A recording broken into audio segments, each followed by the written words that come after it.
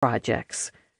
The city of Pripyat, next to the Chernobyl reactors, was a rare modern city of urban conveniences in an otherwise poor, rural Ukrainian landscape. After the Fukushima disaster, press reports described how Japanese power companies, though they skimped on safety, amply subsidized American-inspired nuclear villages and sold nuclear power with visions of middle-class prosperity. I wondered about this enduring connection between nuclear power and high-risk affluence. Ozersk and Richland were government-owned and managed by corporate bosses. Richland was unusual on the American landscape because it had no private property, no free market or local self-government.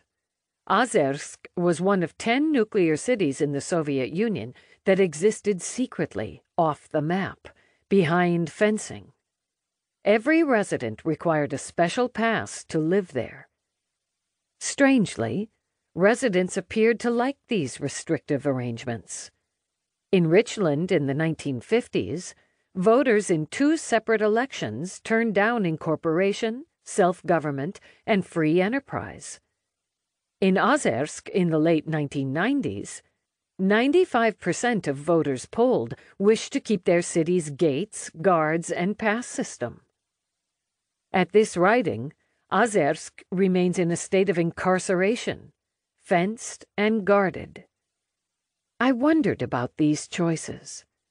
Why did residents of these plutonium cities choose to give up their civil and political rights? Soviet citizens had no electoral politics, no independent media, but the residents of Richland lived in a thriving democracy. Why did the famed checks and balances fail to the extent that a calamity surpassing Chernobyl occurred in America's heartland? These are the questions that drove this book. In answering them, I found that to entice workers to agree to the risks and sacrifices involved in plutonium production, American and Soviet nuclear leaders created something new: Plutopia. Plutopia's unique, limited-access, aspirational communities satisfied most desires of American and Soviet post-war societies. The orderly prosperity of Plutopia led most eyewitnesses to overlook the radioactive waste mounting around them. This is the first book to narrate in tandem the history of the plutonium disasters in the United States and the Soviet Union. After this book, I hope it will no longer make sense to tell the 2 histories separately. People in Ozersk used to say that if you drilled a hole straight through the earth, you would end up in Richland. That is how I imagine the 2 cities, orbiting each other, linked on the same axis. Richland and Ozersk were made in each other's image, deliberately, as I will show, through the careful footwork of intelligence agents and community boosters who feared the end of plutonium production nearly as much as they feared the nuclear rival. The narrative is told in 4 stages.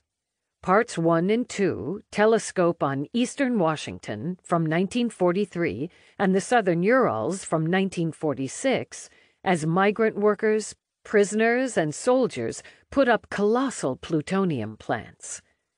Initially, American and Soviet leaders planned to produce plutonium with militarized labor in army camp settings.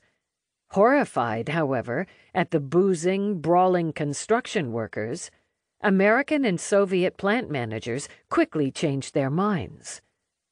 Operators of the world's first plutonium plants, they realized, could not be as volatile as the product they made. The answer to disorderly, violent migrant workers, unhinged from family and community, was to embed plutonium operators safely within nuclear families living in well-heeled, exclusive atomic cities.